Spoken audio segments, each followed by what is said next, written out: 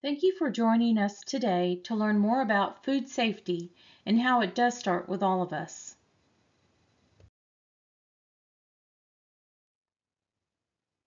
Our review sections today for our food safety agenda will be food safety and operations, good housekeeping, bloodborne pathogens, food safety and illness, MHE cleaning, food safety GMPs and GWPs, pest control, allergen awareness, glass and brittle plastics, security and food defense, sanitation, chemical control, cross-contamination, shipping, receiving, and finally, HACCP. Food safety and operations. Packaging materials, slip sheets, empty containers, and other non-food materials used in the food packaging process must be inspected and controlled under the same conditions and requirements as food products.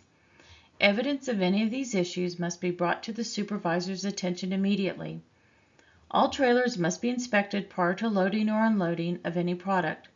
Pest activity, dead or alive, structural integrity, for instance, no holes or openings that could allow pests or other environmental concerns into the trailer. Residue, debris, or strong odors must be reported prior to loading or unloading of any product. Refrigerated trailer interior temperatures must be documented immediately upon leaving the trailer. All trailer inspections and temperature recordings must be documented. All food products must be placed on a slip sheet or pallet.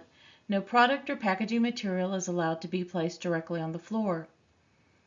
Pallets that become contaminated must be taken out of use and marked as hold or damaged until properly disposed of or decontaminated. Any bagged product must have a slip sheet between the product and the pallet. If double stacked, a slip sheet must be used between the top of the product and the pallet stacked on top. Material handling equipment must be cleaned prior to use.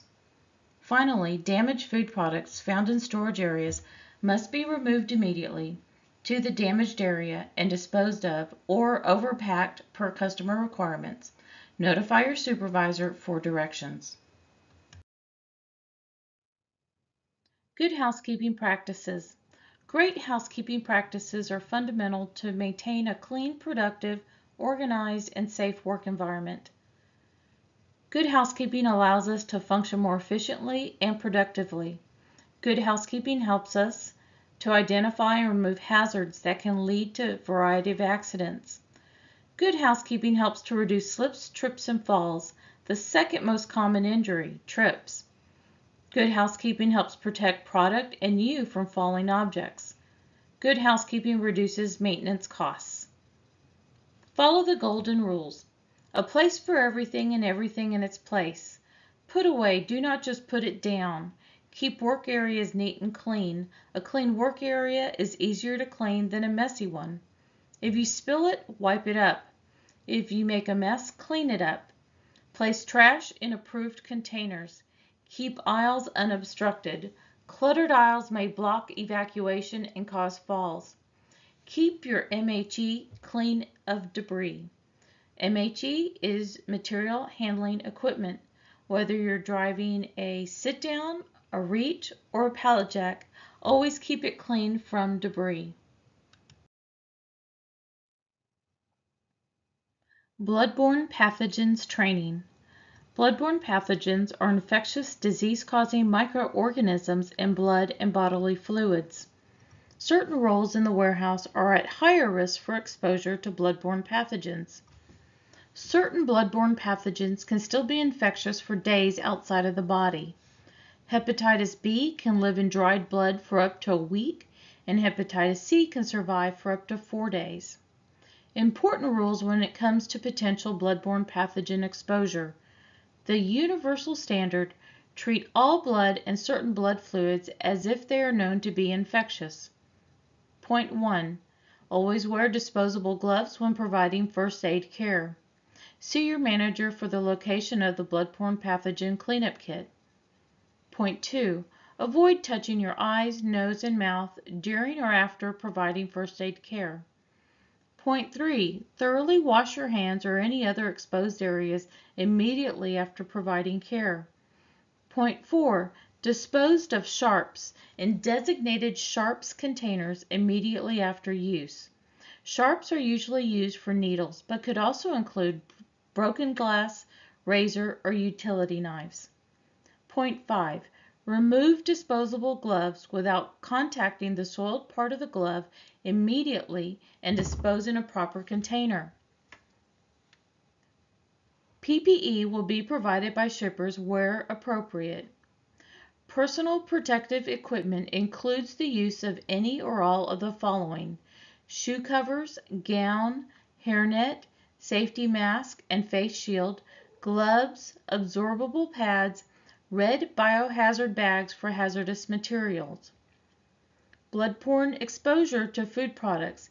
Any exposed food product to any bloodborne pathogen would be considered contaminated.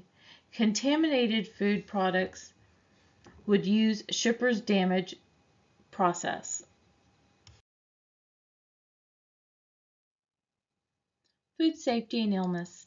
Each year, 1 in 6 Americans get sick from eating contaminated food caused by consuming contaminated foods or beverages. The CDC, or Center for Disease Control, estimates that each year 48 million people get sick from foodborne illness, 128,000 are hospitalized, and 3,000 die. A food-grade warehouse is an important player in the safe distribution of our food supply. That's where the Shippers Group comes into play. Challenges in warehouse storage of food products range from segregation to prevention of cross-contamination to pest control and food security. Contaminated or unclean food can be very dangerous, especially to pregnant women, small children, the elderly, and people with weakened immune systems. Symptoms of food illness can include severe headache, vision, high fever, diarrhea, nausea, abdominal pain, and fatigue. 4 principles of the food safety in food grade logistics: sanitation, pest control, lot traceability, and personal hygiene. Let's learn some more.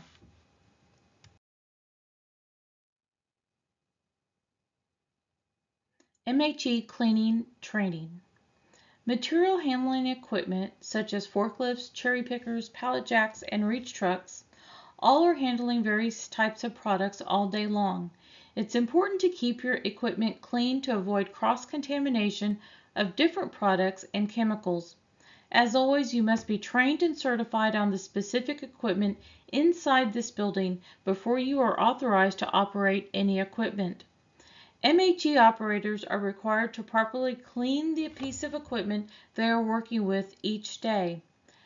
Passenger compartments, body, and forks of the MHE must be free from debris, wiped down daily.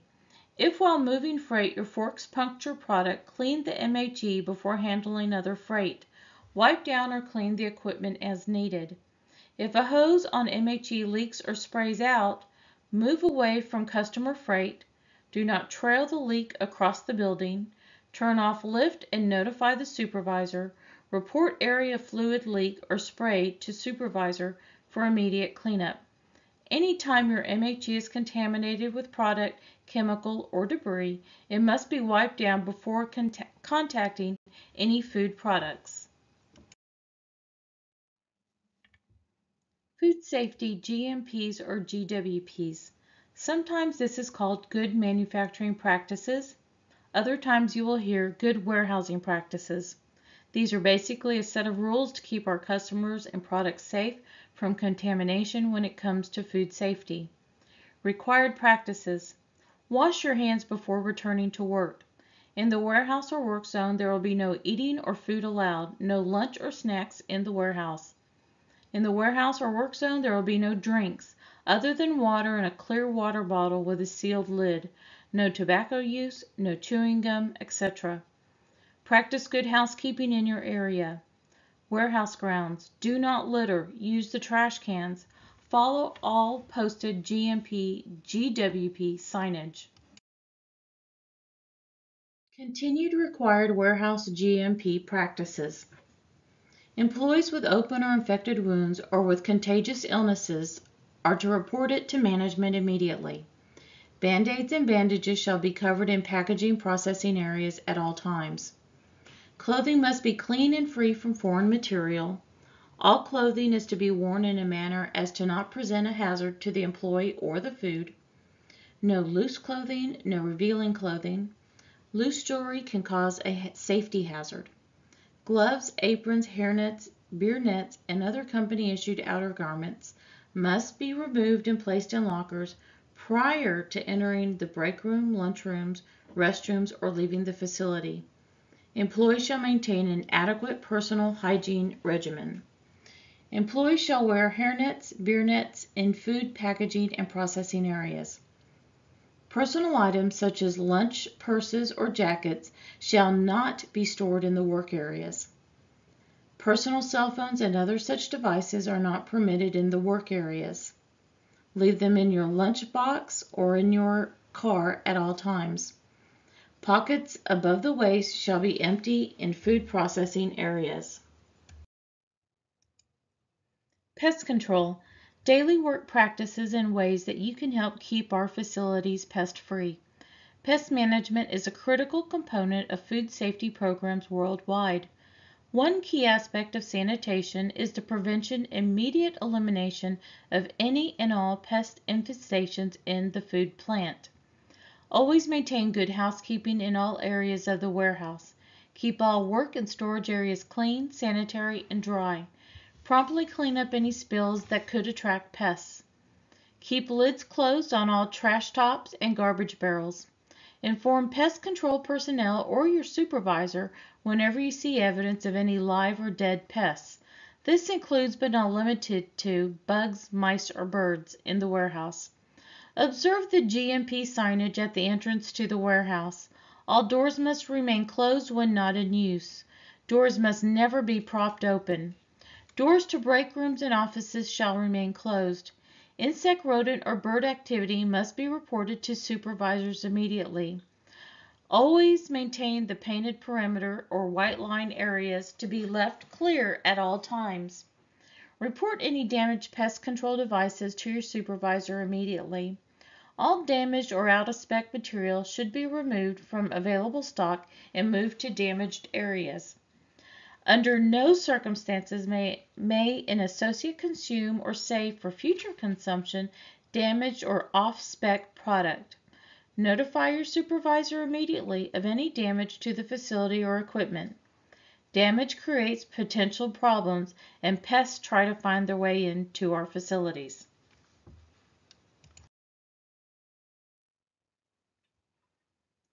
Allergy awareness. Food allergens. The food allergens listed below may produce life-threatening reactions in sensitive individuals.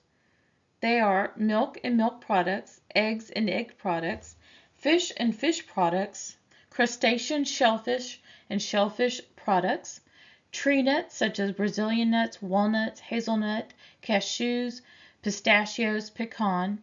Each type of tree nut should be considered an allergen distinct from other listed tree nut allergens. Wheat and wheat products, peanuts and peanut products, soybean and soybean products. Warehouse management will review and list all products within the building for each account that are considered allergens according to the major 8 food allergens. This will be posted in the break room on an allergen awareness posting.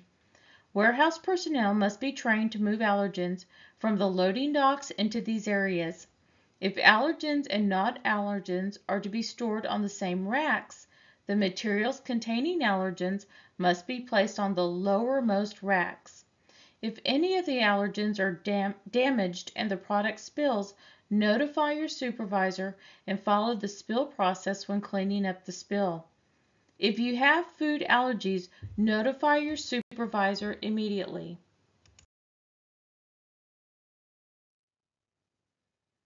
Glass and brittle plastic policy.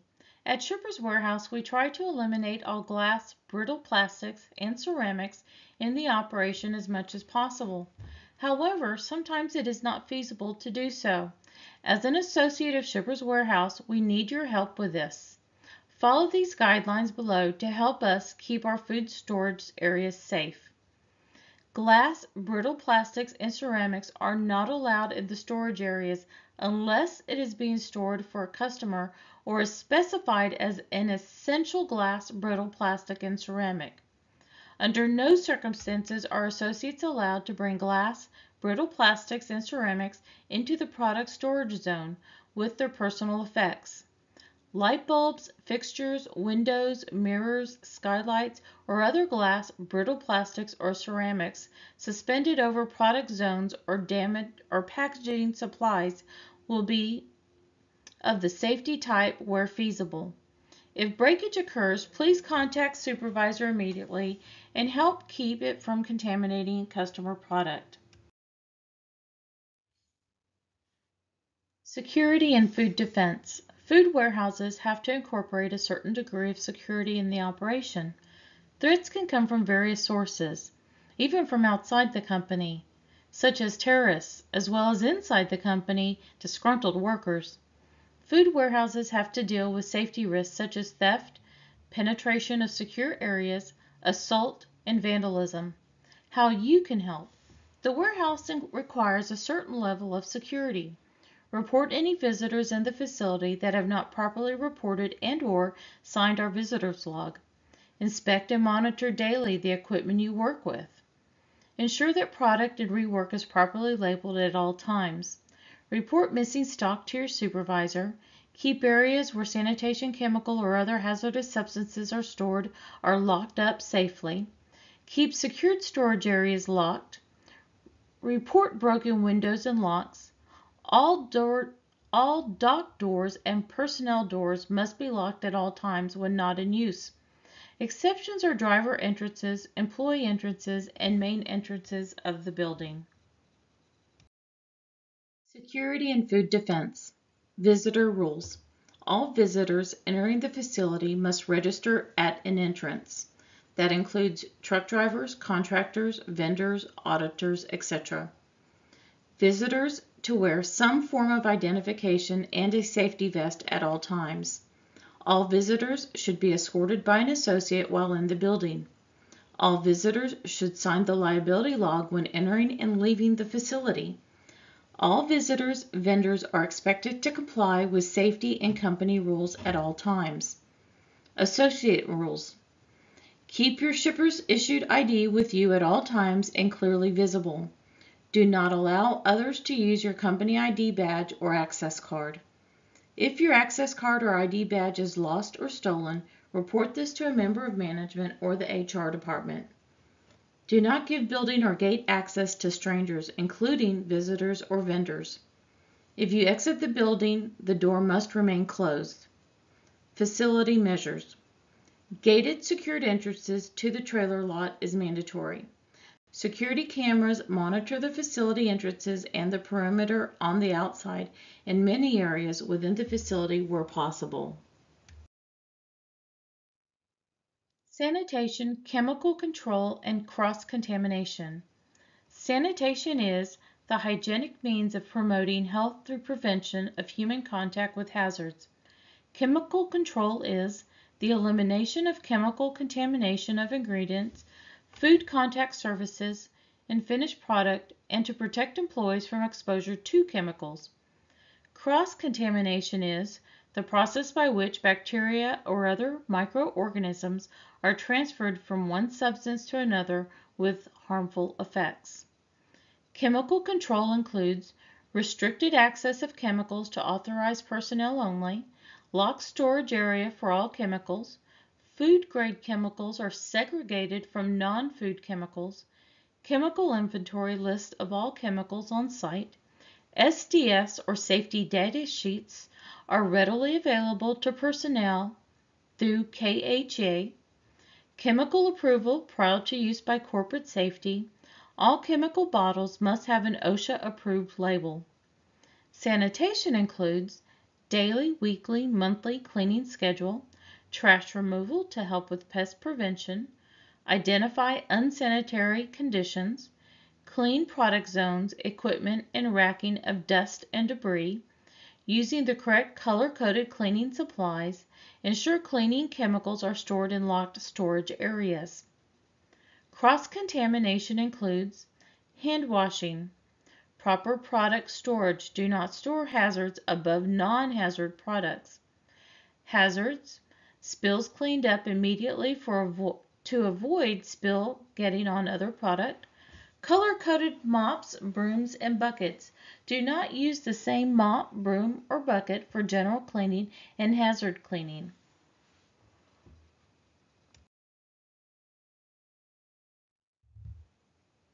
Shipping and receiving. Receiving. All trailers will be inspected to ensure equipment is in proper working order, free of infestation, and has no food safety or security concerns.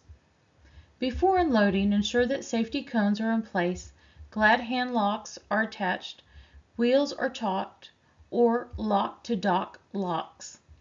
Conduct trailer inspections to ensure there is no evidence of tampering and seal is intact. Always witness the seal being broken and locks removed. Seal matches packing list and documented. No debris on the floor, no protruding nails in the trailer, no broken glass in the trailer or on product, no unshielded or unprotected glass, no holes in the trailer, no evidence of insect or pest activity, no moisture or odors in the trailer. Temperature readings are within guidelines, no evidence of blood in trailer or on the product. If any of these conditions exist, stop and contact your supervisor immediately. Shipping. All inbound carriers must have an appointment prior to being unloaded. Before loading, ensure that safety cones are in place, glad hand locks are attached, and wheels are tacked or locked in dock locks. Conduct trailer inspections. Follow same process as the inbound trailer inspection. Prior to loading, ensure that pallet count is verified, there is no damage, infestation, or contamination. If this condition exists, stop and notify supervisor immediately. Product with infestation must be removed from the warehouse immediately. Other damages need to be placed in the damage area away from chemicals, non-food items, and available product. There is not any other product or pallets that could contaminate the product being loaded. Always ensure that this occurs. Shipping and receiving continued. Shipping. Before loading the product, you should inspect for damage to product, perform a pallet count and verify product, verify staging location, verify you have the correct trailer and carrier. It is the loader's responsibility to verify all pallets are loaded and nothing is left on the dock. The loader or the Welcome Center associate must witness the assigned seals being applied to the trailer. Secure load per customer requirements. This could be using load bars, airbags, etc. Driver is released once the seal is intact and paperwork is signed. Secure load per customer's requirements. Storage. When placing a pallet of chemicals into a location, it must be in a location that is designated for chemical storage and is at least 10 feet away from any food product or food packaging. If you're putting away a pallet and the white wood is damaged, change or support the pallet with the same grade pallet and put away. Notate on paperwork and report to your supervisor for billing. If you're picking and the pallet you are asked to get has a hold placard on it, contact your supervisor and leave the pallet in the location. Shipping and receiving continued. Storage. When placing or pulling full pallets at storage locations, ensure you have the proper equipment for the area you are working in. Aisles less than 12 feet require narrow aisle equipment, stand-up reach or stand-up lift. Flammable or aerosol storage areas require EE rated equipment, limited spark.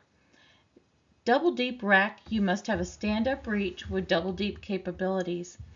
Bulk storage, you should not have equipment without riggers. This will damage the product. If you're not trained on the equipment required for the area your task is assigned to, get with your supervisor to get that pick or put away reassigned. Damages. Defined as damage to internal product or to carton that can affect internal product quality per customer requirements. When placing product into the damaged hold area, food products must be placed in the area with at least 1 pallet distance from any chemical product. Food products that are infested with pests must be destroyed within 48 hours. When you find damage in the warehouse, it must be 1.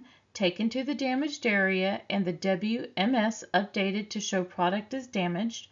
2. Segregated from non-compatible products in the damaged area, same as in the warehouse. 3. Processed into the damaged area and proper forms completed and attached to the product as needed. And 4. Placed into the damaged area at least 1 pallet distance from any good product. Reefer trailers, shipping and receiving. When inspecting a refrigerator trailer, ensure walls and ceilings are in good condition, there are no holes exposing insulated or outside air, there are no cracks or panel separations, door seals are intact around the edge of the doors. Check the setting of the reefer unit and test the temperature at the rear and nose of the trailer.